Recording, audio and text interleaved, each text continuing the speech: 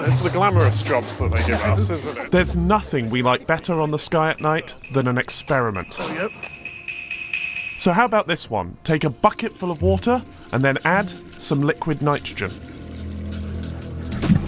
Essentially, what you get is a volcanic eruption.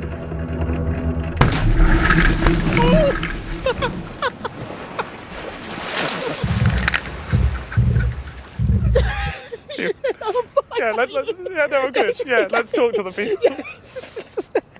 It's not like the sort of volcanoes you find here on Earth, but this sort of explosive reaction is what we find out there.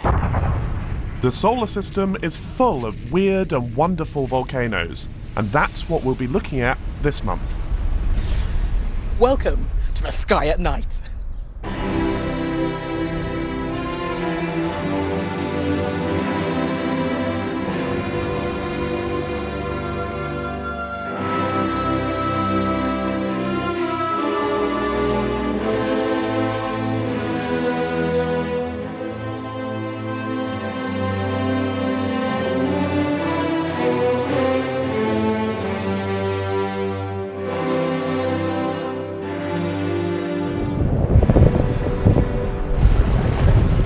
Volcanoes are some of the most destructive natural phenomena on the planet, and they come in a variety of forms.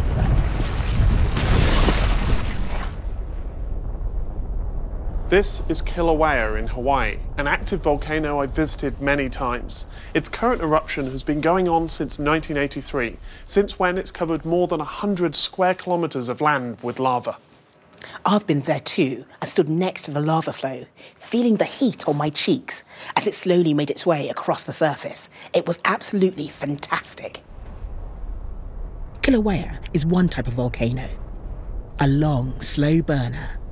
But there are other types of eruption that are much more explosive, destroying whole mountains in seconds. But as impressive as Earth's volcanoes are, they're nothing compared to what we see elsewhere in the solar system. On this month's show, we bring you the most amazing and extreme volcanoes in the solar system. From the tallest to the coldest and the most dramatic. We'll be using simple, Earth-based experiments to demonstrate the physics that drive different types of volcano. And trying to discover why volcanoes are so very different on different planets. But let's start with the biggest. Here's geologist Hermione Coburn to explain why, impressive as Earth's volcanoes are, they are dwarfed by others in the solar system. You might think that Britain isn't exactly overflowing with volcanoes, but Edinburgh here is built right on top of one. The castle over there perches on top of a plug of volcanic basalt. And this hill behind me, Arthur's Seat, that's another major part of the same volcanic system. It last erupted 340 million years ago. And this was a time before the dinosaurs. And back then, this area of Scotland lay close to the equator. And around here, you would have seen shallow seas surrounded by tropical swamps. And this dark rock, this basalt, would have been flowing out of the earth as molten lava.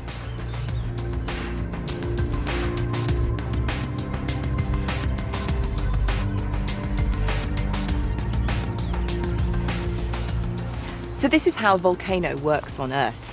Heating within the planet melts rocks in the mantle. And those molten rocks, or magma, are lighter than the surrounding rocks. And so they rise up slowly towards the surface of the planet. And we can demonstrate that with this. This is a gelatin volcano. And it might look solid, but if I inject some molten rock or strawberry sauce, as I inject it, you can see that it seeks out cracks and fissures within the crust of the Earth. And it forms different shapes. If we get a vertical intrusion, it forms a dike. If it solidifies as a horizontal layer, we call that a sill. Sometimes you get a magma chamber building up. But some of the magma will keep rising towards the surface, and some of it will erupt out of the surface as lava running over the surface of the land in a volcanic eruption. And that's exactly what happened here at Arthur's Seat. Time and again, volcanic eruptions, lava spewed out of the volcano, building up the mountain behind us. Arthur's Seat is just a remnant of an ancient volcano, and what you're looking at is the exposed heart of that volcano that's been tilted and heavily eroded. It would have been much higher than it is now, probably about 500 metres higher than we can see here. But even then, that's tiny compared to other volcanoes. The largest volcanoes on Earth are the twin peaks of Mauna Loa and Mauna Kea on the biggest island of the Hawaiian chain of volcanoes. They stand over 4,000 metres above sea level. But if you measure from the seabed, from where they spring, they are almost 9 kilometres tall, taller than Mount Everest. But even the biggest volcanoes on Earth are dwarfed by the largest volcanoes in the solar system. The tallest volcanoes we know of are found on Mars. In the western hemisphere of the planet, we find the Tharsis Bulge, a vast area of high land dominated by 3 giant volcanoes, all of which would tower over Mauna Loa. And just to the north is Olympus Mons. At over 20 kilometres tall, it is the largest volcano in the solar system. To understand how the Martian volcanoes were able to get so much bigger than those on Earth, I've come to see volcanologist Lydia Hallis. Lydia, tell me about the volcanoes that you get on Mars. Are they very different from what we find here on Earth? Yes and no. The geology on Earth is really complicated compared to the geology on Mars, but we do get certain volcanoes on the Earth that are very similar to the volcanoes that are found on Mars. So these are some typical Hawaiian volcanic lava rocks that come from the top of Mauna Loa. And you can see some of them are really bright red colour.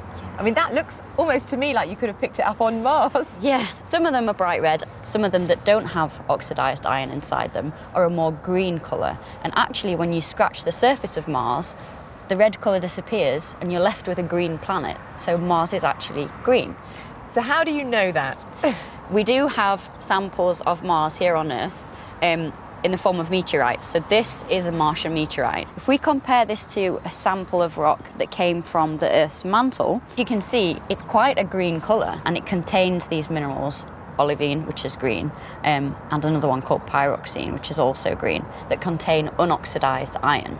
So chemically and physically, that's similar to what we find in the mantle on Earth. It's almost exactly the same. And yet, the volcanoes on Mars are so much bigger than those you get here on Earth.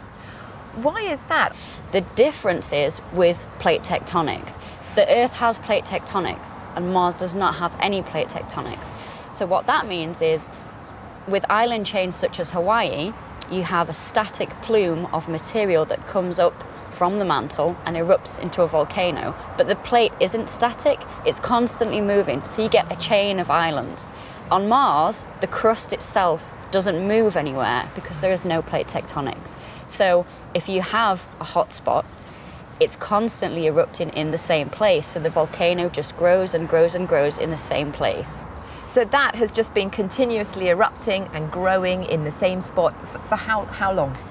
It's over 4 billion years that region has been active volcanically, and that's almost the same age as Mars itself. So it's certainly one giant volcano. Is it still erupting? Is it active? That's an interesting question. The youngest lava flows on the slopes of Olympus Mons are around 2 million years old. In geological terms, that's really young. So technically, Olympus Mons is still active, but there is no current volcanism. When we look across the solar system, we see a huge range of different types of volcanoes. The volcanoes on Mars are different from those here on Earth, but they are also very similar. And that's because the processes of volcanism, the basic physics, is the same everywhere. And yet it can play out very differently depending on the local conditions that we find on other worlds.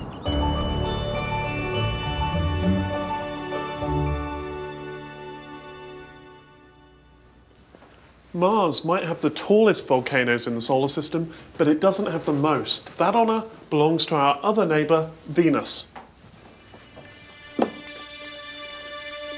The Centre for Planetary Sciences, part of University College London and Birkbeck, holds copies of almost all the images that spacecraft have captured of the planets.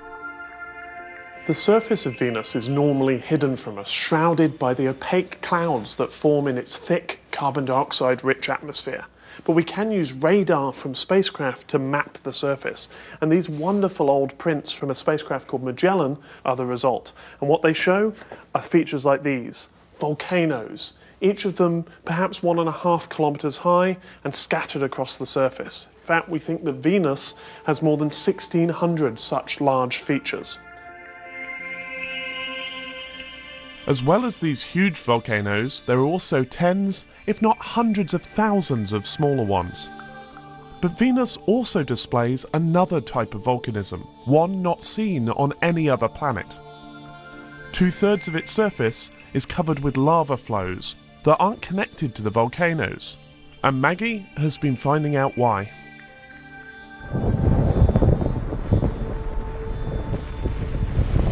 Volcanic activity serves an important purpose. It's how planets lose the heat that builds up in their cores. The Earth loses most of its heat through the boundaries between its tectonic plates. But like Mars, Venus has no plate tectonics. That's one of the reasons it has so many volcanoes. But even they are not enough to release all the heat that builds up inside the planet. And that means the interior of Venus can overheat. I've been talking to planetary volcanologist Lionel Wilson to see how this relates to those huge lava flows. Here we're looking at the other style of volcanism. There's a major fracture system like that off to the left of this image, and we've had sheets of lava coming out from the fracture. I see, from a fracture, so not from a volcano now? No, I mean, it's still volcanic, but instead of building up a pile all in one place, we've got a line source and we spread out sideways, so they look like this. And these are enormous. Some of these flows extend for as much as 700 kilometres, 400 miles. There are vast flows like this over much of Venus. It's as if the whole planet has tried to turn itself inside out and poured its molten interior onto the surface. And it's all happened surprisingly recently. What we see is that most of the surface is no older than something like 600 or 700 million years. One way of explaining what we see is that Venus builds up heat in its interior, can't get out easily again because of the lack of plates moving around. And so you then have an episode of violent outpouring of vast amounts of lava. So, you know, it gets through 300 million years worth of what it should do, Yes. perhaps in just a few hundred years. Right. And that resurfaces a large fraction of the planet.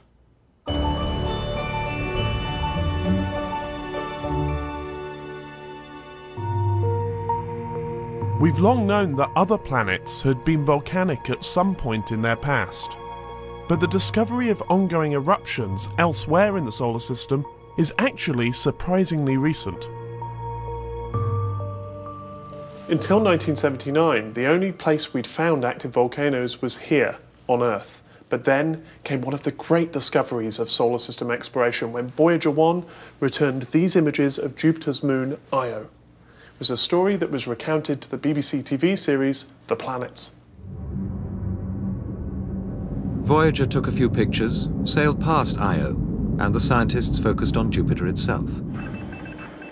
Meanwhile, one of the engineers busied herself with some routine spacecraft maintenance. The tape with the pictures the spacecraft had taken the day before was on my desk. I went and enhanced the brightness, and there appeared beside Io an object, a huge object that looked like something I could recognize and could never have expected, and it completely captured my attention. I wanted to know so badly what that was that I just had to ask myself, my goodness, what is that? And the answer that occurred to me first was it looked like another moon peeking out behind Io. But there was no other moon, and no fault in the camera. Linda Hyder concluded that this object had to be part of Io.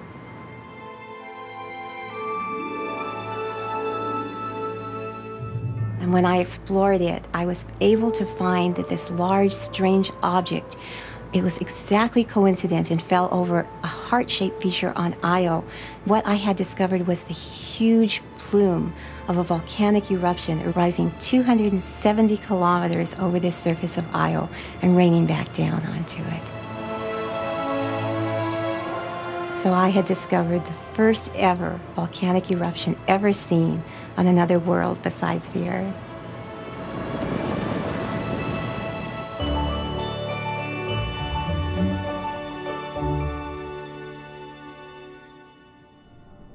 It soon became clear that the volcano that Linda Hyder had discovered was just one of many. Io turned out to be the most volcanically active body anywhere in the solar system. Its whole surface is coloured yellow by sulphur, and it's covered in volcanoes. The scars on its surface are in fact huge lava lakes, some hundreds of kilometers across, with a heat output greater than all of the volcanoes on Earth combined. Sometimes, these lakes erupt, sending up volcanic plumes hundreds of kilometers above the moon's surface. These giant plumes are caused by the same processes that power the most explosive eruptions on Earth. It's all down to how the gas dissolved in the magma beneath the volcano behaves when it reaches the surface. I've come to see planetary scientist Peter Grindrod, who has a very down-to-earth explanation for how this kind of explosive eruption works. So Pete, you're going to demonstrate to me a volcano. What are we going to use? Okay, so we're going to do a classic experiment now. We're going to take some mints, we're going to drop them into cola, which is going to be our magma, and then we're going to hopefully see an explosive eruption. So what do the mints represent? Well, in this case, these represent the crystals that form in magmas. They act as a surface that the bubbles from the gas in the magma can actually start to nucleate onto. Yeah, because the surface is quite rough. Yes, so we need that roughness. The bubbles should form on the surface, and then that will act to disrupt the magma, forcing the volume up into the neck of the bottle, the volcano, and erupt quite high. How high are we talking? We don't know yet. It's an experiment. Let's find out. There goes. And unlike real volcanoes, we probably know when this one's going to erupt. Yes. We're going to drop the mints in now. Okay, that's pretty explosive, isn't it? That's quite impressive. It's going high. That's really high. That's good. I said this represents a volcano. What happens in both this experiment and an explosive eruption is that the large amount of gas dissolved in the liquid is released almost instantly, leading to a vast increase in volume. This creates an enormous pressure that can only be released in one direction, upwards. This is a really good simulation of how we understand how volcanoes explode on the Earth. And interesting, it's also the process that drives some of the huge volcanic eruptions that we've seen on Io as well. Those sort of plumes coming out into space. We see them, yeah, plumes going really high, about 500 kilometers in some cases, up into space before raining back down in this really nice umbrella shape. Well, who would have thought? Thank you very much. That's been wonderful.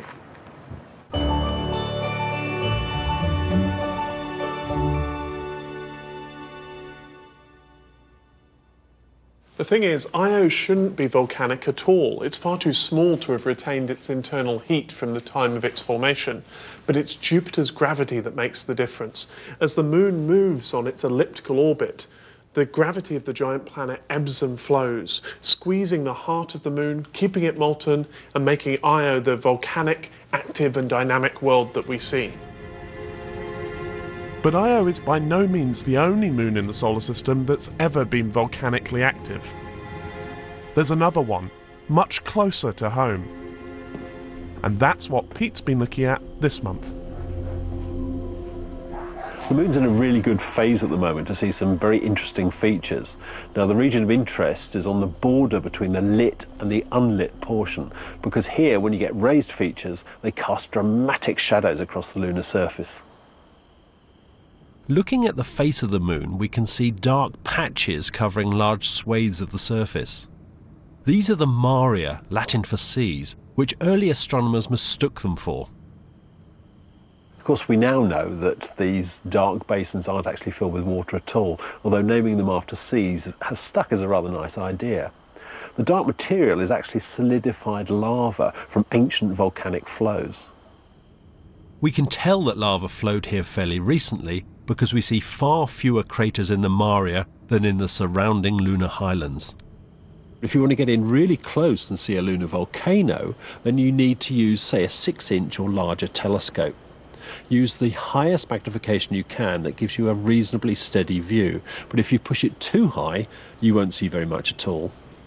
This is the crater Keys, which is in Mare Nubium, the Sea of Clouds, very close to the centre of the Moon's disk. Now, what's happened here is that basaltic lava has flowed in to Keys and it's flooded the crater floor. The Moon also has other, newer volcanic features. NASA's Lunar Reconnaissance Orbiter recently spent some time imaging this strange lumpy feature known as the Ina caldera. The level of cratering suggests it was formed by volcanic flows only 30 million years ago. The fact that this has happened so recently in solar system terms tells us that the Moon may be cooling much slower than was previously thought. In fact, it may still be doing so. So what we're witnessing here is one of the last gasps of a once active world. There are other things to look out for in the skies this month, and one of the highlights will be the planets. On the 23rd, you've got Mercury, Venus, Mars, Jupiter and the Moon all together in the early morning sky, and that's what's known as a massing.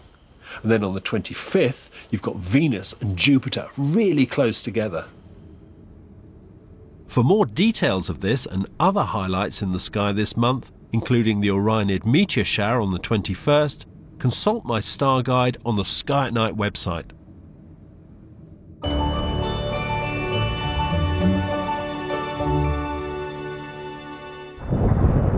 All the volcanoes we've looked at so far have involved lava, superheated molten rock. But that's not the only type of volcanism in the solar system. As we saw at the start of the programme, much more mundane substances like water and nitrogen can produce something almost counterintuitive, a cold volcano.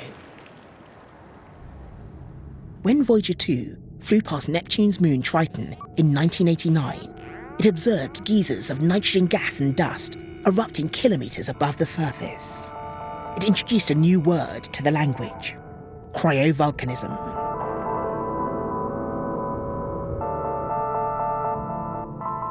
But Triton isn't the only cryovolcanically active world that we know of. In 2005, the Cassini spacecraft discovered the so-called ice fountains erupting from the south pole of Saturn's moon Enceladus. Previously, Enceladus had been known for being the most reflective body in the solar system, reflecting 99% of the light that fell on it. But it is now revealing many more interesting secrets. Chris has been talking to Geraint Jones about this remarkable moon.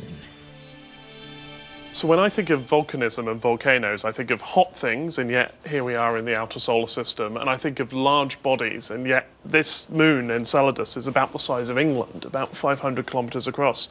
So what's going on? What activity could there be on this world? On Earth, we're used to volcanoes being driven by magma, but as we move out through the solar system, further away from the sun, temperatures drop, and at these extremely low temperatures, water actually can take the place of rock.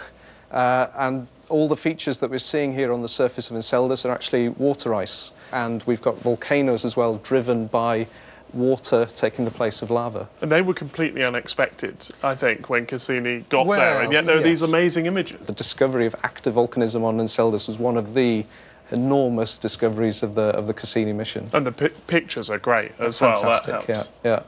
when you see images of the plumes coming out of the South Pole here, they emerge in darkness and then they come into sunlight at higher levels. They're really beautiful sights. It's an amazing vista that Cassini's returned to us. And so there must be water under the South Pole to fuel this activity. But what about the rest of the body? Is this just a local phenomenon?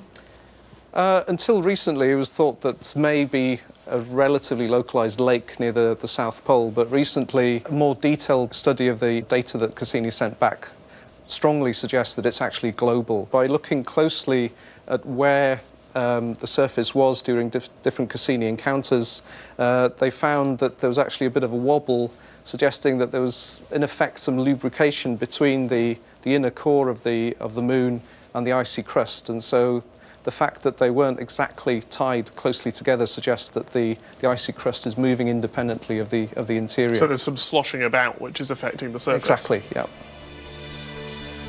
So we now know that there's a liquid water ocean hidden under the ice of Enceladus.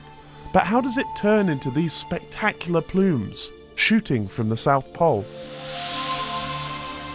So 2 questions. Why are we here and why are you carrying a fire extinguisher? Well, we're outside because this is the safest place to do this kind of demonstration, and I've got a fire extinguisher because it's actually quite a good analogy to what's going on at Enceladus. Because at Enceladus, under the icy crust, we've got liquid water under pressure. We've got the vents near the South Pole and the water's escaping up through these vents. It's exposed to vacuum and it turns to vapour as it's rushing up. And the fire extinguisher is quite similar because in here at the bottom we've got liquid carbon dioxide. We release it, it's exposed, there's a big drop in pressure and it turns to vapour. OK, well, give it a go. OK. This is what an ice fountain looks like on Earth. If you look quite closely, there's something else going on as well. As well as the vapour coming out, there are little solid particles of ice coming out as well. I'll just briefly show you that again.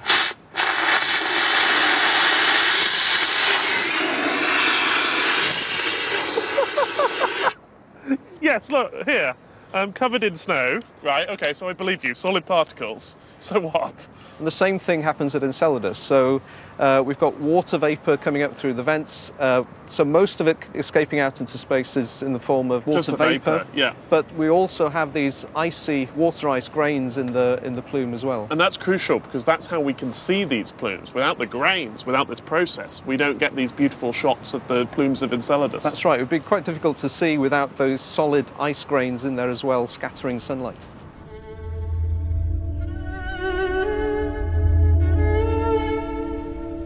On Enceladus, many of those ice crystals fall back onto the surface. And this is the reason why the Moon is so bright and so reflective. It's constantly being covered with a fresh layer of snow. And the ice fountains do other wonderful things. Even more of the crystals spread around Saturn, forming one of its magnificent rings, the beautiful yet tenuous E-ring. That's it for this month. Next month, we'll be casting our net beyond the solar system as we continue our search for extrasolar planets. We have good evidence now for nearly 2,000 worlds around other stars. And who knows, by next month, we might have our 2,000th discovery. And we'll be catching up with the search for a second Earth. In the meantime, get outside and get looking up. Good night.